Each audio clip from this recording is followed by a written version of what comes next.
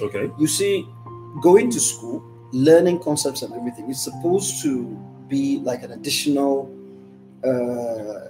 light, so to speak, to navigate through the various complexities of life as you go along. It's not supposed to be a replacement or whatever it is that you have with you. Example of Patrice Lumumba, the Kenyan lawyer, it's very apt in this circumstance. There was a time he was being asked that, these ideas that you have, why don't you become a politician, run for office, so that you can implement those ideas that you're talking about. And he said that he tried to run for a legislative seat in rural Kenya. He campaigned responsibly. He didn't give anybody a penny. Stressed that fact. Didn't give anybody a penny. And at the end of the day, the person that won the election came, gave all kinds of financial inducements to the people, and at the end of the day, the people voted for the other guy and they didn't vote for him. And his summation was the African electorate does not respond to ideas. Now, there are a lot of things wrong with that narrative.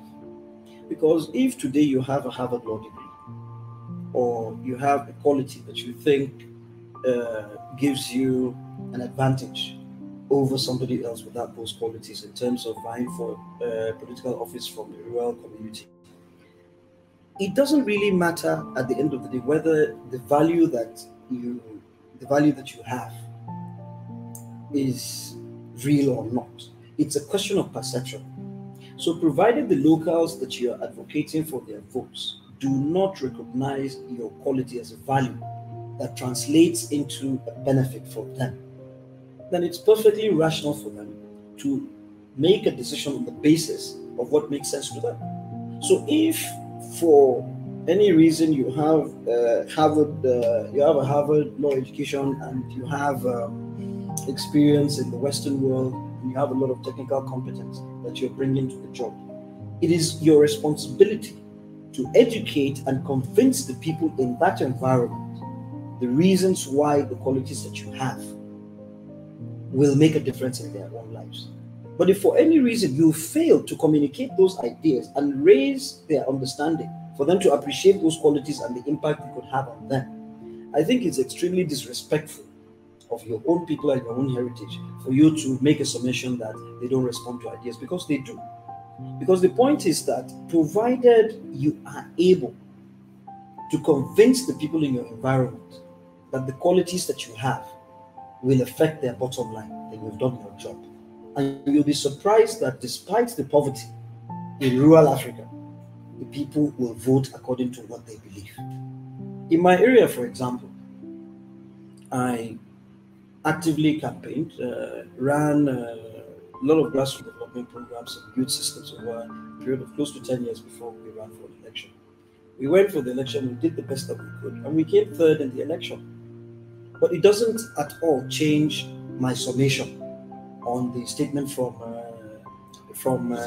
Lumumba before that point, because what I understand is that in the same location where I campaigned, at least in three previous election cycles for the presidential election in those areas, there was a lot of inducement in terms of vote buying and all these things. There was use of official force and all that, apparatus of state. Yeah, exactly, and all calculated to prevent the population from voting for their preferred candidate for the presidential elections. That's from 2003, 2007, 2011, and also 2015 for General Muhammadu Buhari. And despite the inducement, despite official intimidation throughout those years, the people, they took the money and they voted for Buhari.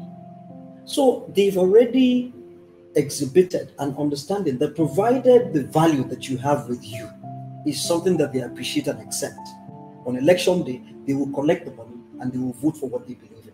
So if we failed in communicating our quality, we failed in communicating our value to the point that the people will take the money and still make a decision on the basis of the qualities that they think we have, they've not done that. I think it's extremely wrong for us to push the responsibility back to the people, because they are not equipped significantly to make a decision without you working very, very hard to raise their thinking and their consciousness regarding what you're trying to achieve.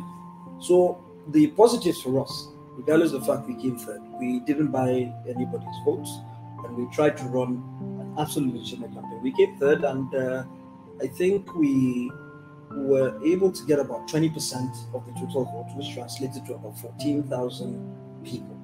So for me, if 14,000 people in a rural area, without an industry, without any form of a formal economy, people living in the lowest level, 14,000 people understood our message and actually voted on the basis of those ideas, I'm certain in the next election cycle, we'll be able to deepen the understanding of the people, especially the younger ones, and be able to do these things better for you to push forward. So education should be seen as a functional reality, not just like an empty or hollow certificate that acts like a license, that or an access, like an access key that kind of gives you a license for you to get a job, but it's not something which is embedded in you, that you apply it in what you're doing. You know why I understand your point well was why I was running for office. The same thing happened. Yeah. I realized I couldn't match anybody I was running against financially. So I started telling them what a senator was supposed to do, and that was the basis of my campaign.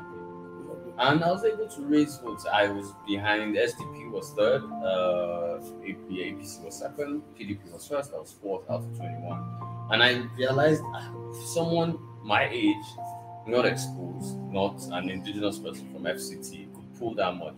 I know that by 2023, of course, with political experience I've garnered, I could probably push a higher narrative, and which also, puts the professor's statement, in a little bit of jeopardy, because I just felt I was just doing something, and next thing I noticed that I had actually built a force, and that force was able to shake the very narrative that speaks to people do not think ideologically.